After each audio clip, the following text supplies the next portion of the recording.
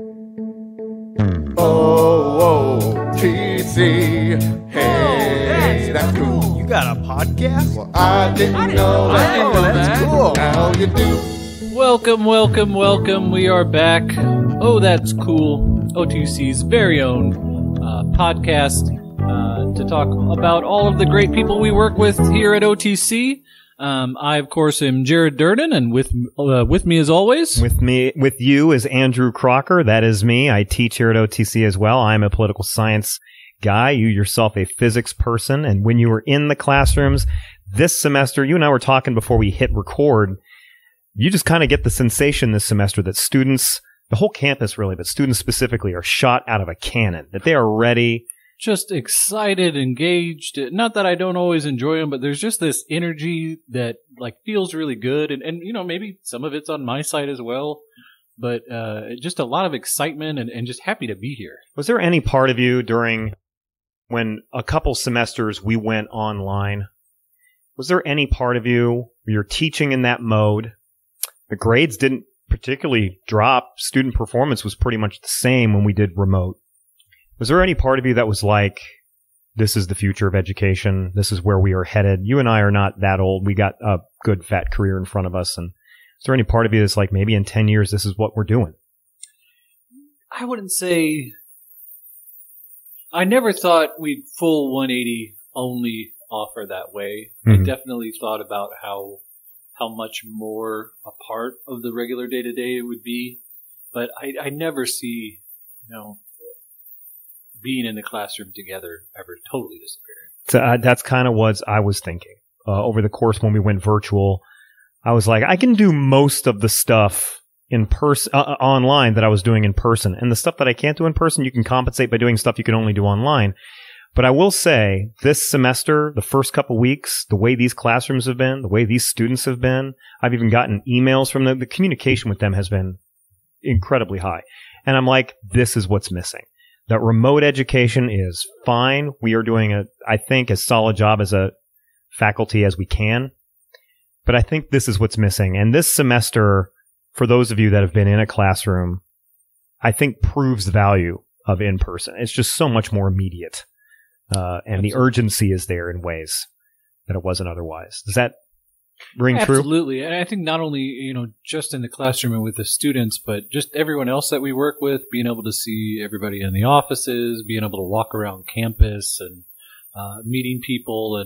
And I've been on my kick where I've been trying to go around and if I don't know someone, say hi. And me too. Yeah. More social. Mm-hmm. Yeah. Hey, don't, do as we say, don't do as we do. Jared and I got a podcast going as a flimsy pretext to bring people in to meet.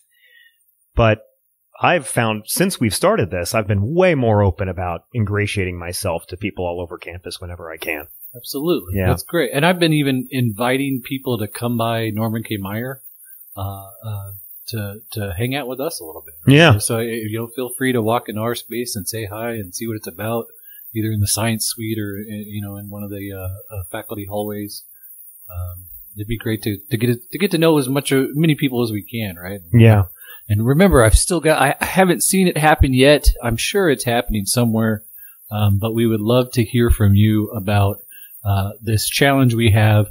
Introduce yourself to someone you don't know, have a conversation, and let us know what you learned. I've done that. I've had a lunch date or two with some people that I met. You are putting yourself out there when you come and say hi to folks, but I have almost never run into people here at OTC who aren't willing to open the same door you are and get to know people. And sometimes you just got to make the first step. Absolutely. And Daniel Oganyemi on his episode talked about how he just started inviting people to coffee. I took him up on that, actually. I recently met with him, and I've started doing that, just saying, hey, you want to sit down and talk about something? Jealous. It's jealous that you got a coffee date out People of Daniel Oganyemi. Yeah, come on. All right. So we have kind of a meta episode today. We are bringing on someone to talk kind of about this idea of podcasts and someone very influential in helping us getting this one started. Our guest today is Jeffrey Johnson. Jeffrey, how are you doing today? I'm doing real good. Thank you very much. The wizard behind the curtain. What we are doing right now, well, the three of us would probably be talking anyways. Sure. But we have microphones in our face, and the reason why this is happening is because you helped us get this equipment off the ground. You helped us with the theme song to get this going. You're the wizard behind the curtain as far as this podcast is concerned. Well, that's really nice to say. I mean, you guys are doing all the content and creating, and I just kind of was like, plug that in right there, and you guys are good to go. So, yeah, it was no sweat. I loved helping you guys. Again, you and Jared both with the no sweat thing. I do this. The thing I do is simple. Like I was telling Jared, I finally got a chance to see one of his lectures that he recorded in the instructional media studio, and he covers that glass and physics lingo, and it just looks like the most complicated thing in the world to me. And he's told me before, he's like, I like physics, I like hard science because it's simple. People are complicated. I'm like, that does not look simple at all. But the stuff you do, where you take a bunch of wires and you turn it into a functional system, that's freaking wizardry to me. Well, I hope my students think so too, and I hope that they gravitate towards that. It's the hardware side of doing anything that's in the electronic media field comes from, I think, honestly, like one of my favorite time periods in history is right around the turn of the century, 1900. Big technology, industrial revolution, all that stuff. And I like the tactile satisfaction of just plugging in mics and getting everything to work and getting it to an end result. And I think that's honestly where that comes from. But yeah, man, that's my gig. It's what I do. I want to say, too, it was great that not only did you help us record that theme song, but you had a class and you had students in there that not only helped do the recording, but were actually on the track as well. Yeah. The students, you got a podcast part, like, that's one of my students saying that. That guy needs a career in he's got a good, sharp, authoritative voice, even though he's asking a question. Yeah. So if we are bringing you on to talk about podcasts specifically, as I inhale podcasts like they're oxygen. Yeah. If you are not talking to me, I have an earbud and I'm listening to a podcast. And all the podcasts I listen to tend to be national. Those local podcasts have great intentions, probably this one included. But the execution, it tends to be more enthusiasm than quality content. Sure. You have a podcast called, sir? The Rockfarm. The Rockfarm. Yeah. Give me the premise for that podcast. The premise is just a simple journey of a father and his kids through the world of music.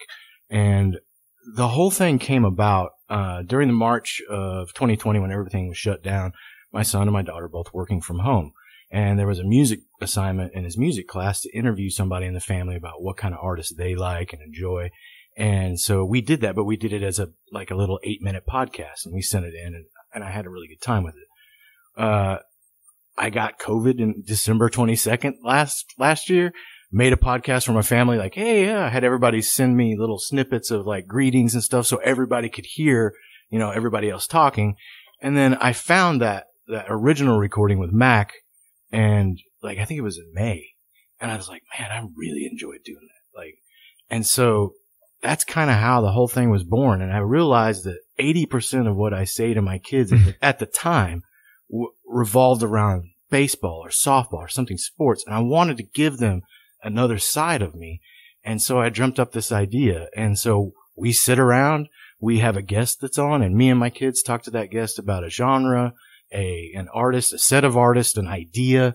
And it's all music related, and they don't hate it yet, and so it's just really fun. That is such a beautiful premise for a podcast, first of all. Yeah, thank you. And that sincerity, that energy behind your description comes out in every second of your podcast. Oh. I am a devout listener.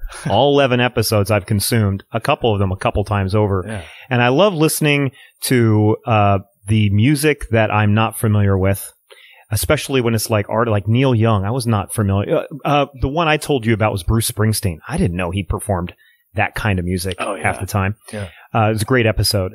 My favorite episodes are the ones that feature music I'm aware of. Like you had an episode recently on Queens of the Stone Age, which is one of my favorite bands growing up. Me too, man. Likewise. And to this day, you had the best description of a Queens of the Stone Age riff, you had described one as a giant with ADHD. It was stumbling around the city and then like, oh, look at that. That's pretty. Okay, never mind. I'm back to crushing again. Your podcast is fantastic. The production volume, and I'm going to join. I have 2 kids myself, 6 and 3, but still, your kids are 13 and 11. And listening to their feedback and your feedback, it's just thank you for giving all of us that to enjoy. Yeah, well, you're welcome, and thanks for listening. First of all, I mean I do it because it's something fun for my family to do, but it is super nice to hear people. And there's a ton of people at OTC that have approached me like, oh, hey, that last one when you talked to so-and-so and they were so great. And I was like, oh, yeah, well, thank you. And it's been really fun. Richard Turner from the English department. I mean, him and I are friends, of course, but like, he sends me a text after every episode that's like, this is what I liked, and thought this was great. And no kidding. And it's awesome. But shout out to Richard Turner. That's that's fantastic. Yeah. And so I want to keep doing it because I'm having fun with it, and also it involves the whole family. My wife, we call her the historian, does a section at the end that kind of fact checks us, and then adds this other information that most of the time I don't know, because I don't know everything about all these artists that are on the show, but it's just a fun thing to do as a family, and we all have fun with it. And I think we're getting better, and I think we'll keep getting better. So, but I appreciate it. Thanks, man. So you've kind of alluded to a little bit of it, but just tell us a little bit about who you are and your relationship to the college. Yeah, I'm an instructor in electronic media production. We talk about anything from video systems to audio systems to Photoshop, things like that. And if you're in some kind of media field and are producing content for a screen or for somebody's ears, that's what we're teaching you how to do. I've actually been at the college. This is my 13th year. I started in what's that called when you talk to people and communications. Yeah, like what's that? Yeah. Can you cut that out, please? Podcaster extraordinaire, everybody. Yeah, thanks for that. Yeah, I started off doing that for 3 years. I was a videographer editor, and then I transitioned into teaching after those 3 years, and I've been doing that this is my 10th year of teaching. So yeah, that's what I do for the college. I'm kind of an out and about guy. I've made tons of friends here. I've been here for a long time. I try to say hi to people, and then I. Usually about, once every week or so, I'll have somebody like Andrew come up to me and be like, hey, I'm trying to do this thing. Do you have any insight? And I'm like, well, maybe you could try this or this. If it's, in the realm of a camera, a piece of video, any kind of editing software or sound, usually somebody's stopping by. But I dig that, man. I get to meet a bunch of people, and I've had a blast being here. So you're in bands too. I'm in a band. Is that what you said? Band? Yeah. Yeah, I'm in a band, Sunset to Burns. We actually just booked our first show in over 2 years, 2 weeks ago, and we're playing a corn maze. How about that? Are you kidding me? And we're pretty excited about it. I was like, yes, we will do that. Is it outside? Yes. Okay, perfect. So we've missed playing so much, and we're just about to put an album out. And I was like, yep, corn maze, sure. 5 to 9 sounds awesome. Like, just do it. How? Are you one of the dead ends? They run into you and it's a band? Yeah, I don't know. I have my suspicions about, I'm pretty sure there's going to be like a flatbed trailer, and we've got to bring our own PA. So, it'll probably get dark real quick. And we'll just be out there like, we can't see anything, but we're going to make a little bit of money, so it's okay. How many songs do you have about corn mazes? I don't know, but I'm sure one will be written that night. So how would you describe your music? It's very hard to describe, actually. I think it's more of a country feel. I would think, but I say that, and then people have this modern country vision come up. We're kind of like a rock band that has a banjo and an upright bass. A lot of it's for instance, the new song that we're working on called Symptomatic, the banjo plays in a different time signature than the rest of us do. So we've got this, flipping of beats that happen over and over and over. So it's not just ding ding ding ding ding ding ding ding ding. Like, we're trying to do something interesting with all the individual instruments. So, but yeah, like it's it's great. I hope people go get the record when it's out in December. So, and we're going to press the vinyl. It probably won't happen immediately, but I've never had a vinyl record with my music on it, and I'm not waiting anymore. So, I actually caught you guys a couple years ago, and I knew that you were a member. I didn't realize that you're not the only member in Sunset. Sorry, I'm going to say Sunset to Burns that's from OTC. Yeah, that works at OTC. That works here. Yeah, we have me, Jeff Johnson, and our guitar player, Jeff Thompson. And Thompson was one of the guests on the podcast this year. He's the one that did the Neil Young episode. Did a great job. Phenomenal job. He did a great job. Yeah, he's a great guy and an awesome musician. So yeah, it's kind of strange that the two of us work at the same joint, but and he's a former student of mine. So it's even weird sometimes to think oh, my first year teaching, you were my student, and now we're hanging out and making music. So that's pretty cool. That's a good journey. So not to tell tales out of school, but very recently you put out a casting call on the OTC Facebook page for a mandolin player. Yeah. There's those today. Is that for Sunset to Burns? No. I teach a podcasting class, and the first week we just did this simple intro, lab, tell me about yourself in a minute and add some sound effects and some music. And so today they got their first pilot, we're making a pilot for this season. And there's a student that wanted to do one about interesting instruments, and he's a middle college kid, so he's a younger guy, and he was like, "Does anybody know anybody that plays a mandolin around here?" And I was like, "Well, hey, I'll throw it out. Let's see what happens." So I don't know. Did you hear anything?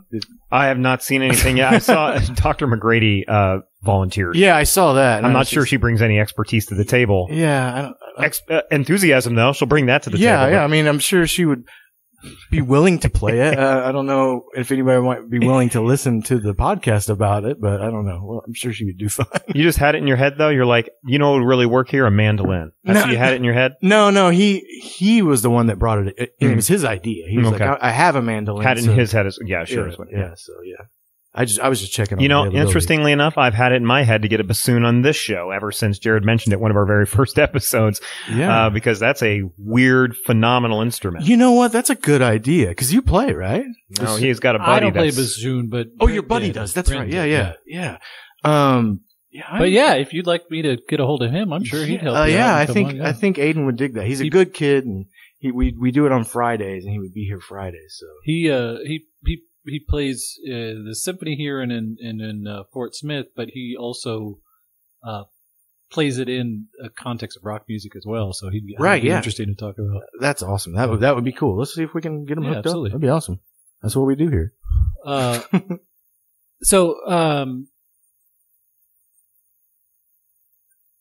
Tell us something that I like to ask, just to kind of get to know people.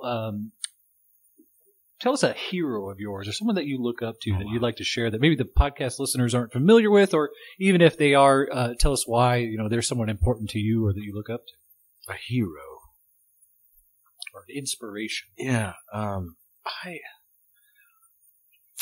gonna do something, and people are gonna be like, gee whiz. There are no wrong answers. Yeah, I know. My hero, honestly, right now is my wife.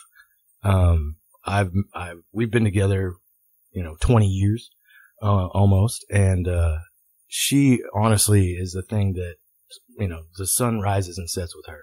And I think, I look up to her. She does a fantastic job. I'm just an idiot walking around. You think I'm good with sound gear, but you don't give me a checkbook or something that you really need to be held on to, she takes care of all that, and she's definitely my hero. We're a very, very tight family. Obviously, you can tell, through the podcast. You can. It comes out. Yeah. And we genuinely enjoy spending time with each other, and we make that a priority in what we do.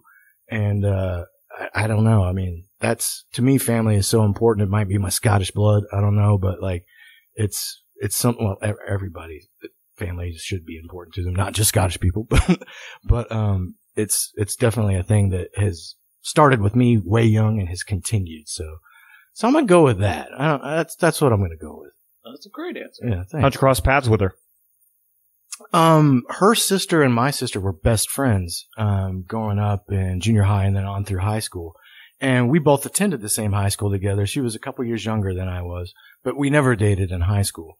And then on this weird, just kind of, right turn in life, I left a job and went to work at a summer camp over the summer. And cause I was like, who doesn't want to do that? Like, should I unpack boxes or should I go play with kids outside and run around in the woods? So obviously chose that. It was a day camp through, Greene County Park Board.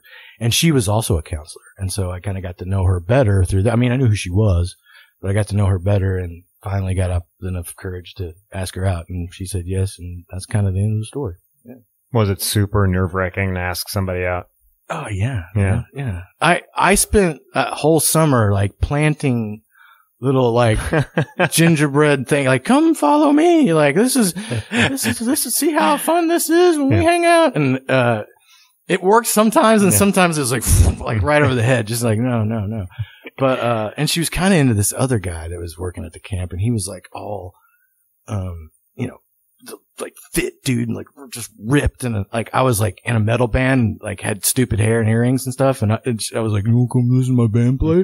And she did. So like, and then she was like, oh my God, I don't know if I can date this maniac, but yeah, it ended up working out. So what was the name of your metal band? It was called Poor Man's Vision years and years ago. I recognize that name. Was it locally? Yeah. We played, a lot of times with another band called Wake.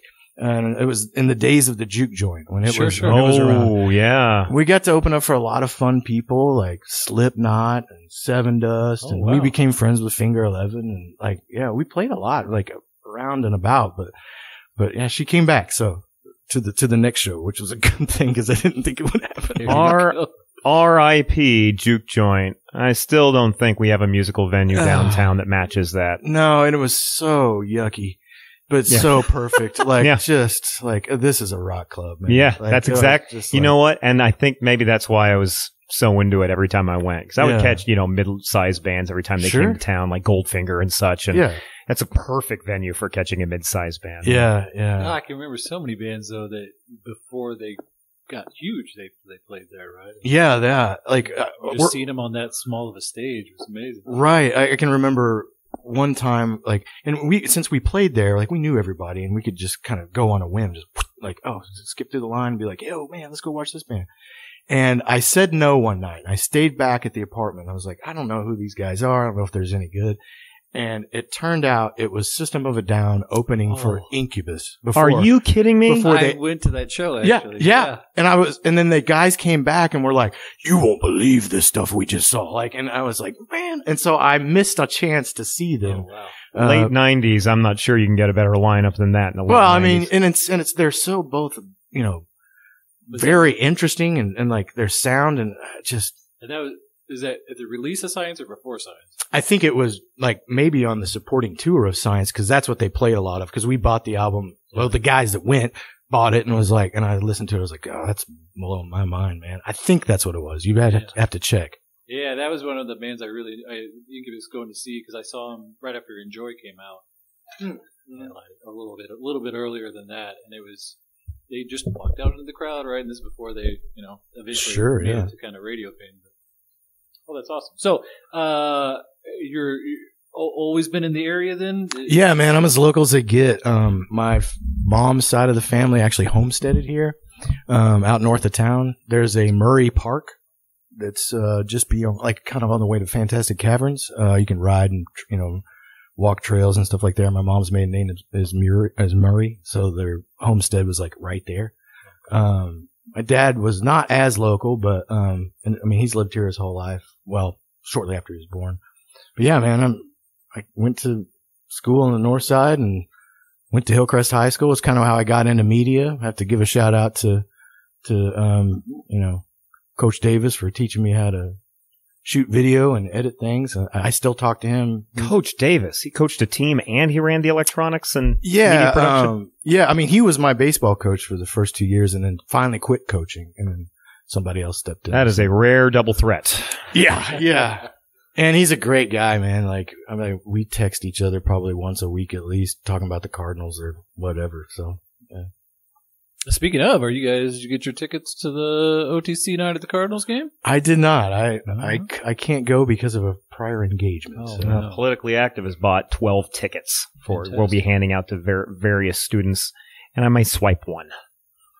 because I can get out for a game, sure. Yeah. Problem is, it's always difficult for me to get out to a Springfield Cardinals game because I got a 3-year-old and a 6-year-old once again, and they just want to play in the playground equipment, and so that's gonna peel me away from the game. And yeah. So, being from Springfield, then tell us a little bit. So you and your wife, you get a day to yourself. What's the most fun you're going to have in Springfield? Tell us what that day was. Oh man, that would be awesome. It starts with a concert by Sunset. Yeah, no, I don't want it to work that hard. I would get up and I would go to. I'm going to pretend like this is just going to happen. I'm going to go to brunch at Lost Signal. They have a fantastic brunch. They make brunch? Yeah. Dude, they've got this like I love their barbecue, but I've never been there. Yeah, they've got what do they call that? They've got a biscuit Benedict. So there you go. Like that's all you need to know. Shout out to Lost Signal. We are racking up potential endorsements by the episode. Still haven't reached out to us, but no. Yeah, right. I would do that, and then probably if I had a bunch of money, I would go and buy my wife something nice like gasoline, and then we would go back to we have a place that we go to on the lake, and we probably bring the kids because that would be nice. And we go up there and get on the pontoon boat, ride around, do some fishing, catch all the fish, come back, clean the fish, eat the fish, and then hang out by the campfire. That would be my ideal day. So fantastic. Break out the guitar and play a little bit. Yeah, guitar is what you play, right? No, I play upright bass, but okay. I can play the guitar slightly. And my daughter, she wanted a bass for her birthday. She mentioned that on the last podcast on 11.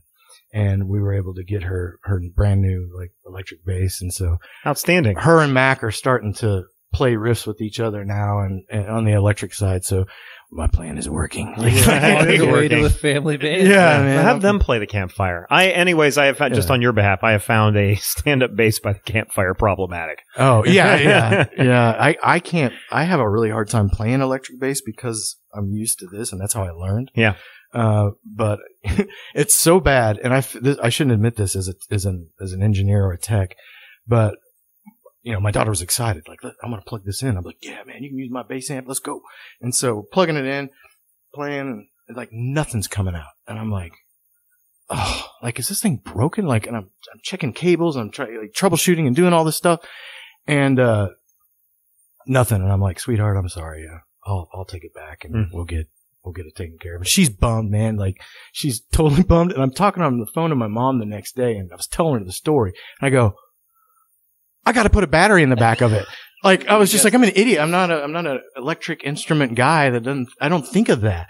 And so I flipped it over, and sure enough, right there, it's like, man, place active pickup. Yep. And I was like, you idiot. Like, and then she was, super happy. So that's good. No trip to the store necessary. So the big question. I'll strap in. Ready? Yeah. Gumby versus Mr. Ed. Battle to the death.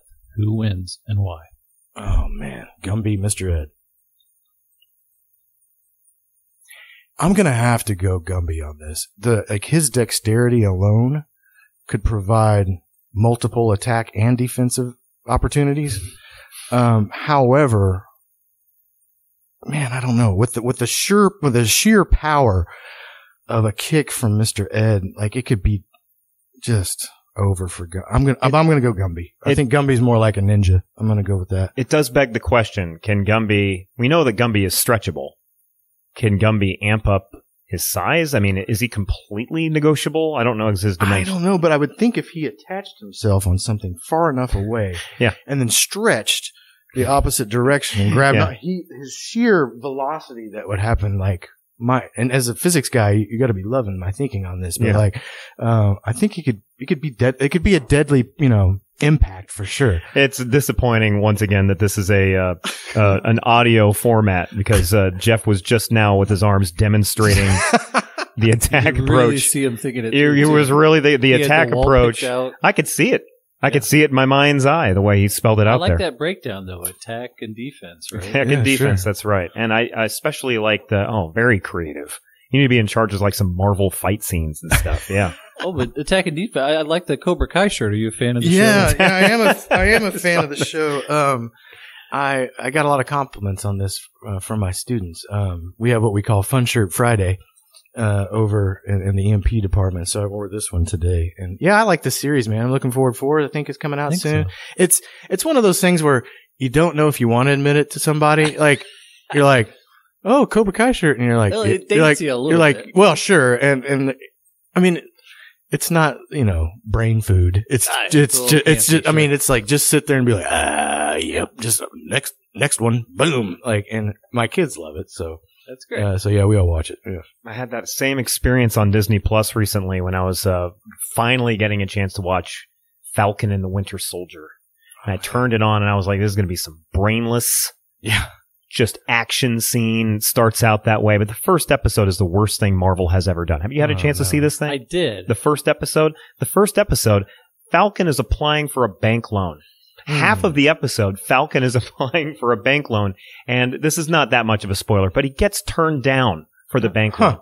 Lame! That is lame. Now, episode 2, episode 3, all of a sudden it's starting to get where it needs to go. Yeah, there it's you getting go. Pretty awesome. So is the lame part that he's applying for the bank loan, that he was denied for the bank loan, the whole package? At the very beginning of the show, the very first scene, Falcon is fighting a bunch of skydivers with flying squirrel suits. What are those things called? I don't know. I think they're called that, yeah. Flying squirrel suits. And it's phenomenal. That's what I signed up for. I didn't sign up for a bunch of financial legalese where he's sitting there and like the accountant saying, so what's your source of income to Falcon? It would have been better if he was in full costume while this was happening. It would have been.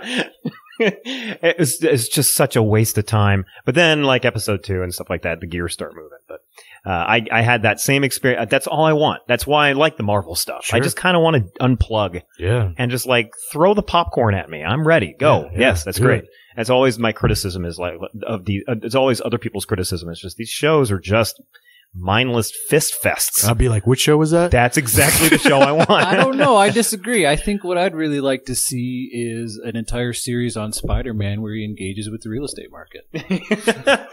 Right? Like, that's where I'm at right now in my life. Like, how does a superhero handle a mortgage, right? Lessons to learn. I actually thought about that watching. We're really dadding it up here, but I was thinking about that watching Into the Spider-Verse. Phenomenal movie. The Spider-Man in that universe has a what do you call it? A bunker that goes down. You get in the garage and the garage sucks you down. There's a gigantic bunker. I'm like, did he call 1-800-DIG-RIGHT? Because I mean, there's pipes and cords and all kinds of stuff in the ground. There's so much zoning that had to happen there. Yeah. That's some people argue in Star Wars that when the big moon base gets destroyed, or sorry, not in the first movie, but in the second movie the second movie, or no, which one? When did they rebuild it? 1, 3, and 7. So, thank you. That was on point. I got you. I'm here for you, man. Well done. And people argue that really who was damaged the most were just the contractors that were building it, right? That's exactly really right. got hurt. Yeah, they're the collateral damage. Sure, that's the real tragedy in the story. So let's get on track. Jeff, you're here because we'd like to know, and our audience would like to know more about what is a podcast. How do you start a podcast? Where did these things come from?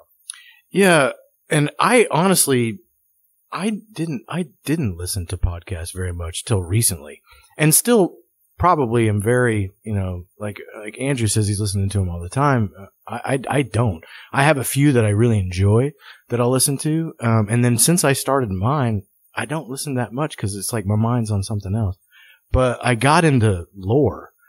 Like, probably 2 or 3 years ago, I think. And Lore is a fantastic podcast. And then I really like Dax Shepard's podcast, too. I think it's like Armchair Superhero or something like that. Really fun stuff, great guests and things like that. But these kind of started as these super niche little audio segments that people would share around. And then with the advent of the internet, they became a little more readily shareable. And then the RSS feed was kind of developed so people could subscribe and see new content. Once that started to happen, things started to ramp up. And just like television, television started with news and sports. And like, actually, if you can believe it, professional wrestling was one of the things that was on the first TVs like all the time. It's crazy. But podcasts did the same thing. And I believe it was the Patriots that started like a sports podcast, and that became a thing that people really started to digest.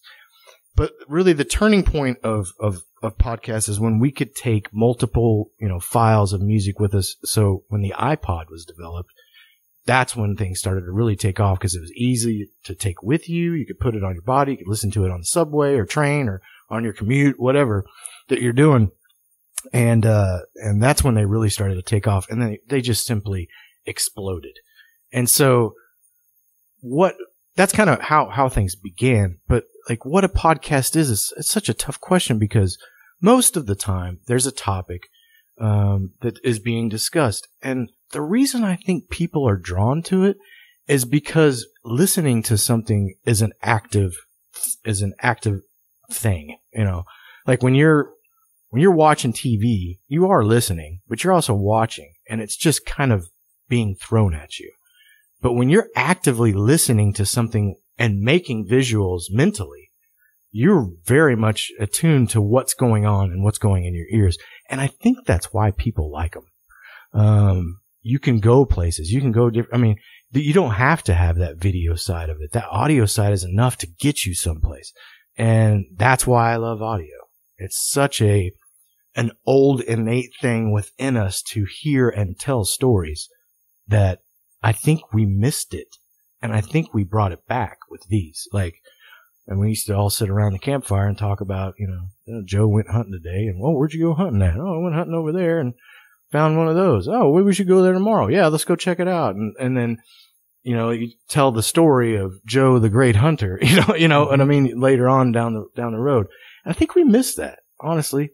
I think, radio became one of those things that was either too shocking or too, newsy or too maybe just commercial. And even though we do hear ads within podcasts, a lot of times you don't. And it's just a story. Like, people like stories. So it's the way you describe that fits, I think, the Dax Shepard podcast very well. And for the record, Armchair Expert. Yeah.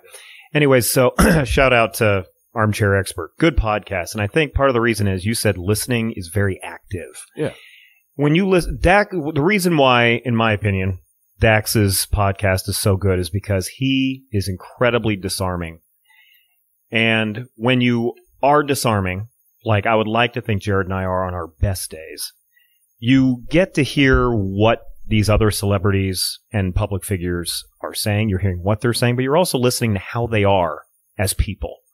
And there is a very groovy, meditative sound to Daniel Oganyemi. There's a very colorful warmth with Jennifer Bump when we interviewed her. Very creative precision with Dr. Vivian Elder. And that, to me, is, I think, almost, I would say it's better than the actual information they're giving you. You're listening to how a person is. And that's one of the reasons why I really love podcasts such as Dax's. Yeah. I think so too. And until you get into a room and talk to some people, you really don't know who they are. And the thing that I love about this podcast that I'm doing now is I get to have people over to the house, they're guests. A lot of times we'll have breakfast or lunch or whatever. We'll eat with them first, hang out, and, they meet the kids. And I can remember Lisa Fent, she did the Who and Styx episode. She was a former orchestra teacher and, a former teacher of mine. And it was just so cool to see Miss Lisa in my house and sharing this moment with the kids. Of course, sometimes we have to do it via Zoom because people are, far away. But I love that active idea of bringing people inside your space and making them feel welcome and just sitting down and talking and not being like, hey, did you see that new TikTok? Or, hey, did you look at these pictures that I took of, whatever? Like, the phones aren't out. That's the thing that I love about what we do on our podcast, because nobody's looking at a phone, and it's just time together to talk about something as cool as music. So there's got to be a way that we can replicate it, because when you have a microphone in your face, you are compelled, really, to ignore distraction. Sure. Because you're afraid that the 15 million people listening will judge you for it. Right. There's 15 million people listening. It's my mind's eye. There's stadiums and stadiums full of people waiting for our next episode to drop. But there's got to be a way we can reinforce that dynamic into regular human conversation. Yeah. Because I have found, and, marriage is a blessing. It's also a day-to-day, Sure. and sometimes it gets dry, and sometimes you both find yourself on the couch for an entire evening not talking to each other, Sure. hanging on your phones. There's got to be a way that we can take that dynamic from a podcast and take it outside of the podcast realm. Yeah, it would be great. And honestly, Fix us, Jeff. yeah, Help us do that. Help us do that, I'm not the one sir. to ask about this, man. Like the thing that we do a lot, like as a family, and we do put them away. And I'm the worst, man. Like I'll bring it. Like I'm gonna check my work email. I'm gonna check this. Oh, I'm gonna look at this. Oh, how many listens do we have? Like I'm super busy right now. Leave me alone. Oh, TikTok. There's 30 minutes. See ya. And like it's the worst. And so I think it's kind of funny that like even the kids, who we all also monitor their usage, and they play video games too. It's not like it's not like the 1930s at our house, but like me and Aim especially will recognize like there's too much of this, and some days it's like I don't care, let them look at it. But a lot of times when we're together, it's like, hey, let's play board games. Board games is I wish I could start another podcast that's just about board games, because there's so many, and now that they're older, we're starting to get into these little more intense board games that I had no idea about. And George Jabot, my department chair, he's the department chair over EMP, graphic design and networking. He's a networking instructor. He's a huge game player too, like board game guy. And he's been feeding me these new things that he plays with other adults, and like we're trying them in our house, and it is amazing. And just long enough to an hour and 15 minutes that we're all actively engaged together and not staring at a phone, it means something to me. And I think it's important, and I think they talk to me more efficiently because we're not afraid to talk to each other in front of a stranger in front of a microphone. And I'm not saying you got to make a podcast, but you can accomplish the same thing over a board game or a meal. Sit at the table. Like, are we guilty of not sitting at the table? Oh yeah, all the time. Like I'm sitting on the couch. I don't care where you guys are. I am exhausted. But yeah, I mean, make that little time. Have you been to a board game store, like one of the newer ones? No, Oh man, there's a great one over on Glenstone next to Adobe. Okay. It's just a little down. There's a pet groomer there too. But they have like dedicated board game stores now. And because you're right, like there's like this revolution in creative board gaming, and a lot of them are mixed with role playing, or they're we got one that's a horror game that's what's it called? It's something about Cthulhu. And like it's so intricate. You've got cards and pieces, and you're doing all these things. Sure. They're really. We need to find a board game specialist. You're not wrong. That's a great podcast. Are we? George Jabot would be a great one to start with. He would be great awesome. lead, hot lead, Okay. Yeah. Well, we're going to be sending you an email, sir. Just so we make sure we give some props here. It is the Silver Twilight Games. Silver Twilight Games, the name of the store you just referenced. Yeah, that's a great suggestion too. My family we haven't as much lately. We need to start bringing that back. But we were always big board game players and all very competitive people. Oh, sure. So you got to be careful. Like Monopoly can be a little heavy for a younger kid. And well, the game that I think we love the most recently is called Mysterium. And it's a co-op game, like where you're playing cooperatively with each other. That's how this Cthulhu horror game is. You have to win together. If you don't work together. Yeah, if you don't, then so that's kind of cool anyway. It builds builds what you're trying to build anyway. But there's like a character that's like one of the players is a ghost, and they're giving you these like playing cards that look pretty much like a Salvador Dali painting. Like they're very abstract pieces of prints and pieces of art. And they're trying to get you to guess certain things, and you have to look at this weird, card and be like, oh, I think you want me to, to guess this thing. And so it's kind of like this weird seance, and it's awesome. Like, it is so fun. The first time we played it, I was like, we're doing that again. Like, let's go. Let's go again. What's the name again? Mysterium. And George turned me on to that. Like, he's got all the knowledge of the game now. Yeah. So, what do you need to start a podcast? What is the base requirement just in terms of equipment? What do I need to start a podcast? Well, I mean, content is really what you need to start a podcast. But as far as equipment goes, is like, you can get a USB Yeti microphone and plug it in your computer and start going. And then once you get done with your recording, you're going to have to edit it and add, theme songs and stuff like that into it. You might want to get an editor. Audacity is a free editor that's very good. What we use for this. Shout out to Audacity. Audacity, yeah, there you go. And then like really after that, if you want it to be on a platform that people can readily get to, you can use services like Anchor or services like what I use is Libsyn. I paid $20 a month to be able to upload a certain amount of content, and they distribute it to Apple Podcasts. And, we use Buzzsprout. There you go. It's exactly the same services. And then once you have it out there, it's just promotion from there. And then, I mean, it's so funny. Like, I get calls from people sometimes and they're like, oh man, there's no way that this is not going to get picked up. And I was like, I don't think I want it to. Like, I don't want it to become a burden. Not that it's even close, because I was like, okay, how many listens do you have to have a month to get monetized? And it's like 20,000. And I'm like, don't have to worry about it. Okay, great. But you have gotten great feedback, and I've been seeing that you've got listeners. You guys are doing really well. How did you go about promoting? Oh, I just did it via Facebook. Most of the people that I thought would want to listen to me yammer on about music and with my children would probably be friends with me on Facebook. So I just threw it out there. I thought honestly about taking it to some record stores and making a little flyer and just be like, hey, if you're into music, check this out. And I haven't done it, but I might in season 2. Just depends on how things go.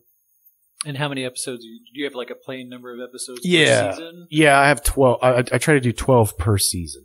We will release the 12th for season 1 probably Sunday. Now, we don't have seasons. I assume you have seasons just because of the sheer amount of work that goes into every episode. Yeah. I know you're putting a fair amount of work into finding the right person, splicing the music in properly, if that's even the word we use anymore, and then so on.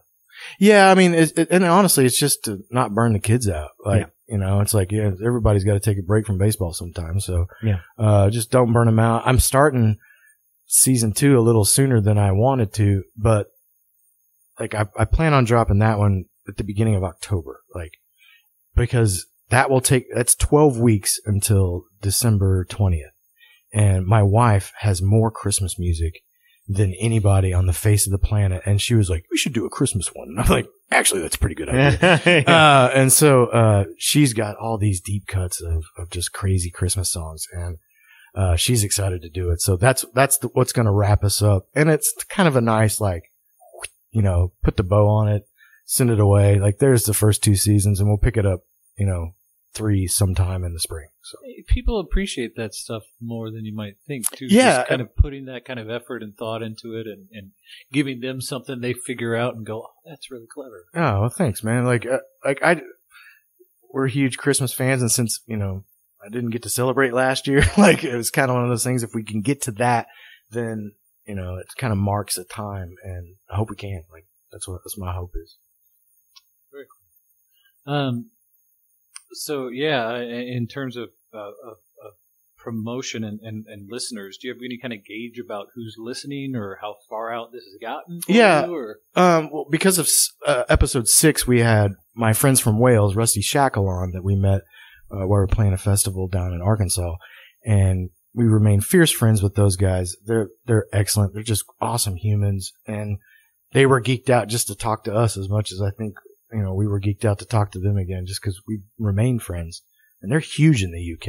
And when they put it out, I could see our UK numbers bump up. Just whatever. We got a lot of Ireland at the beginning, and I haven't seen that really continue too much. But it's these little droplets of places. And what I decided to do at one point was tag the musicians that we were talking about in my Facebook post. And I think it was episode 4. That was the first time I did that. And I tagged, it was the one with Phil about world music, Bloodywood and from India and like all these other people. So I did this whole thing. And then like the guy from one of the bands commented on my Facebook post. I was like, holy crap. Oh, wow. And I showed my kids that. I was like, hey, somebody that lives in India that was in one of the bands that we talked about just was like, hey, that was really cool. And I was like, how cool is that? I'm like, so they're getting to experience, worlds, beyond Southwest Missouri that they can't even fathom, and so that's cool. Like, and if I can ask, if you're willing to share it, how could you tell us a little bit about how they're responding to everything? Like, kind of how their attitude towards it. Like, I'm sure they're listening to it, or their friends listening to it. Like, how are they feeling about it? I think they have a really good time doing it. And it's like kind of a fun thing. And I'm always going through like 25 minutes till showtime. And they're like, oh yeah, okay, whatever. And Mac's 13. So, he's just like, yeah, it's pretty cool.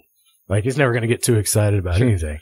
But they have told their friends have listened, and they've said, oh, that's really neat. And, they like, I think they think it's just like Crazy Dad's, little hobby thing that we get to do with them. And that's okay. But yeah, they're sharing it at school, and Maggie, my daughter, is obsessed with having merch. Like, we need merch, Dad. Sure. We need sweatshirts and hats and stuff like that, because if you've ever met Maggie Johnson before, the only thing she wears is shorts, high socks, and a sweatshirt and a ball cap, and kills softballs, like just absolutely murders them.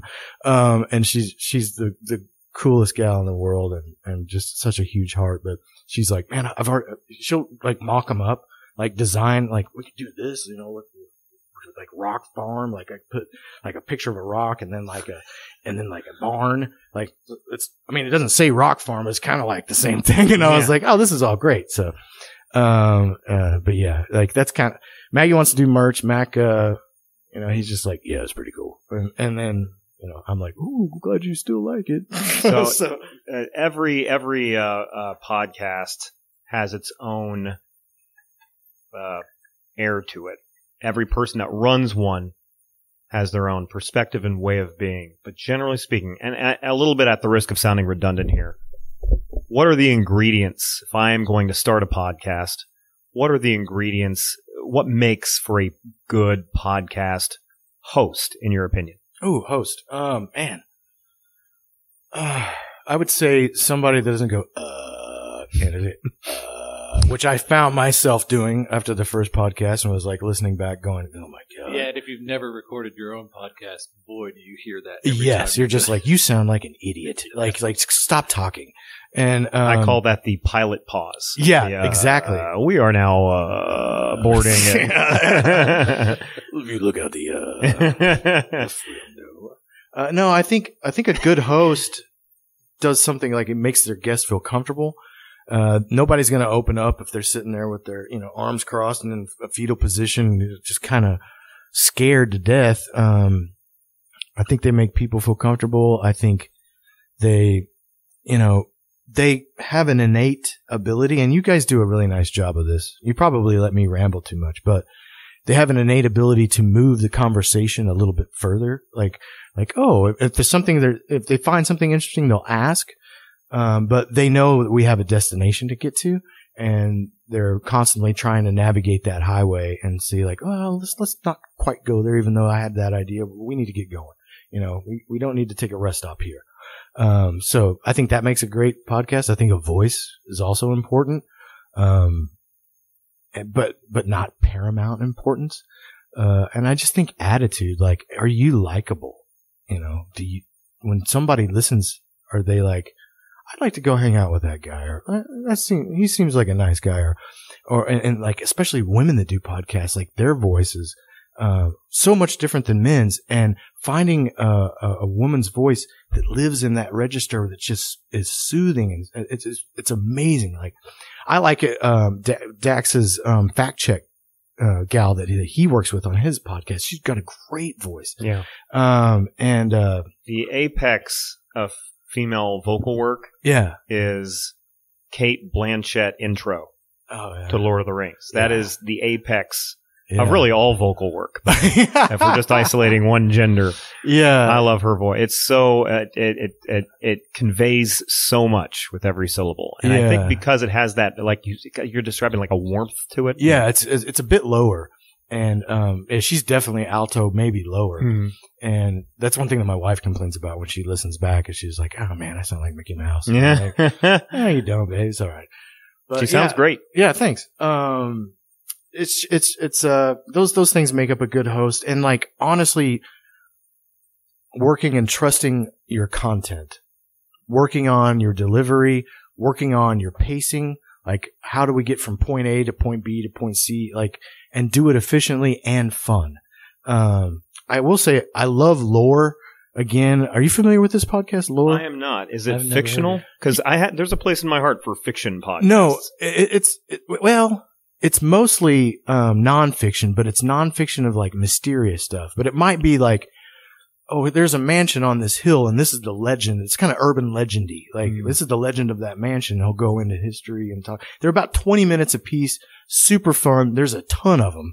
And so the name is explaining what it is. They're it's just looking lore, at different folklore. lore. Yeah, exactly. Yeah. And one of my favorites that really got me hooked, and the production value on that is outstanding. You can tell the guys, like, either he's amazing or the folks that they've got working for him are, because it is super fun. And it's really interesting. And when it's over, you can go type on your phone or type in a computer and look that place up and see it. Like, oh my God, that's crazy. It is right there. Yeah. So, you should try, everybody listening, if you enjoy podcasts, highly recommend, like, put one fiction podcast in your rotation. Fiction podcasts, especially if you find a good one that's hyper creative, they can go places that you and I in our conversations simply can't. They can have a lot of fun, create monsters that talk to each other and sing songs and play songs that pretend to be the weather. Shout out to Welcome to Night Vale. It sounds like you've got something very specific. Welcome to Night Vale is a fantastic podcast. It's essentially a news report of a fictional town that is always under siege from some sort of alien and supernatural menace, and it's fantastic. It's great. I highly recommend it. Anybody, just get some fiction in your podcast rotation, so you're not just listening to humans talking all day. Yeah. So did I hear you correctly that you teach a podcast course? Yeah, it's a Friday only course. It's a 2 credit hour course. We go in there. It's actually the first year that I'm teaching it. It has been taught before in previous years, but this is the first year I'm teaching. It's kind of one of the reasons why I started the podcast, is I was like, well, if I'm going to teach it, I better learn something about it. So yeah. It used to be taught by Elizabeth. Yeah, Caitlin Schumacher. Yeah. Caitlin Schumacher. Yeah. Who has moved on to, I think, the news, right? Yeah. She works for KY3 now. She's still an adjunct for us. She's here Tuesdays and Thursdays and, works with our students then. But yeah, man, she's on KY now. She's big time. And so in this podcasting course, I can imagine it's kind of project based, and you told us of some of the things that they do, and the end goal. Is there some product that you end up with that then is released? We don't release it. I tell them steps that they can take to release it if they want to. But it's more just about, at the beginning, it's how to use the software, and then like kind of helping them with content and navigating like what they're going to talk about and what's better and what's worse, and just kind of helping them try to figure it out. That's about it. Like, it's only 16 weeks, so there's only so much you can do. Yeah. And there is something real interesting about running a podcast that mirrors growth as a human, because you need to be satisfied and tell yourself that you're enough now and not focus on your shortcomings too much. Sure. But build on your shortcomings going forward. And in a way, putting this podcast together has done that for at least me, probably for Jared as well. I have had to grant myself some grace in those early episodes, especially as we're getting technical snafus worked out.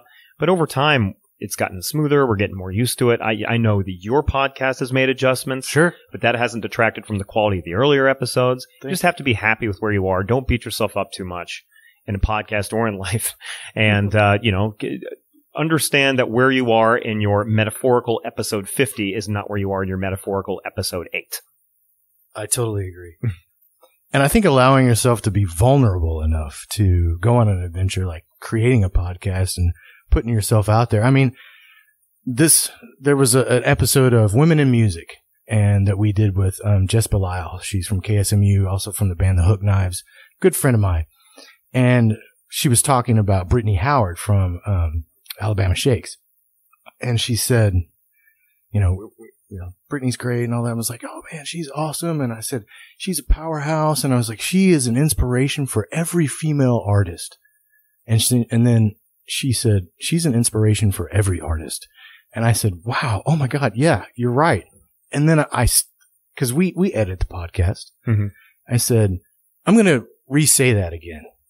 And so I said it the way it should have been said in the first place. And then I decided to myself, I was like, no, I'm going to leave it in as a lesson to me for being conscious that words matter and words mean, a ton to people if they listen to it one way or the other. And we addressed it in the fact check section, later in the episode. And it felt really good. Like I was like, yeah, I said something kind of stupid, not meaning it to be any kind of thing that would, embarrass anybody or make them feel bad. But like, I shouldn't have said that. And I've taken things out of the podcast that we go down some dark roads and I'm like, let's not talk about that. This is fun. And so, but I left that one in just to learn. And I think, like I said, that's vulnerability. So if you can be vulnerable and you can, give it a shot and just throw it out there and let it sit, like just do it. It's so fun. It's a little liberating too. I like that. And I mean, as a musician, as an educator, you're familiar with, how important process is, right? Sure. There's so much that happens. The first draft isn't the final cut, and there's so much work that goes into editing. But I love, there's a quote, I can't remember who said it. That'll be on our fact check next week. But how do I know what I think until I see what I say? Right? Wow. And so then you need that sometimes. Yeah. And I think it's just important that, as the truth is as important as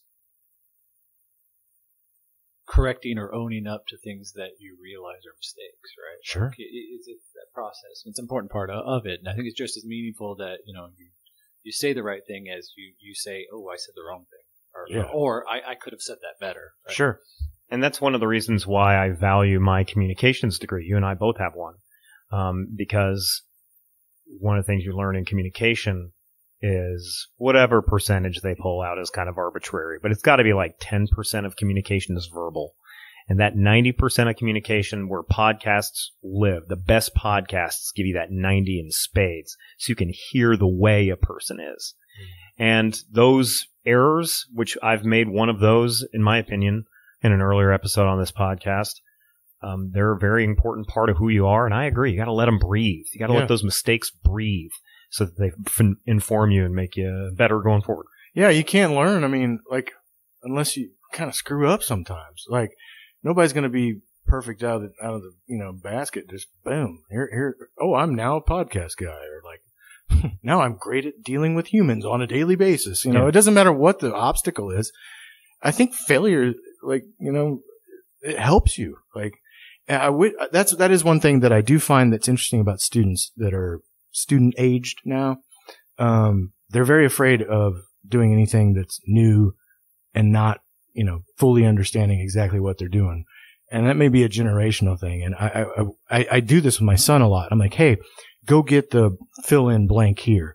It looks like this, is shaped like this, and this is the job it performs. And then, so he'll go get it. And I'm like, okay, now use this tool, whatever it happens to be, to perform this task. I don't know how to do that. Figure it out. Like, try it. Okay. And then I told you I couldn't do it. I was like, no, you can't do it that way, but you can do it a different way. And then figure it out. Like, I love that. Like that little, just kind of, I am going to figure it out. I am going to try. A trial and error. Like I said, it might be generational, but That's how I learn. I know that's human. I think learning is participation, right? Right. Yeah.